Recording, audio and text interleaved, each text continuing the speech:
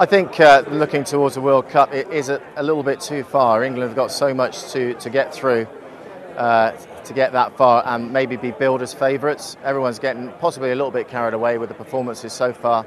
We've got France, Scotland at home should be one of those bankers, and then of course Ireland away from home. So it's tough, but if they can win those games, if England win the Grand Slam or even the Six Nations Championship in 2011, they go to New Zealand with great confidence. My prediction would be England. If they don't win the Grand Slam, I think they're still in good shape for the Six Nations, because even if France win, France have to go to Cardiff to play Wales, and they should be on the up by then.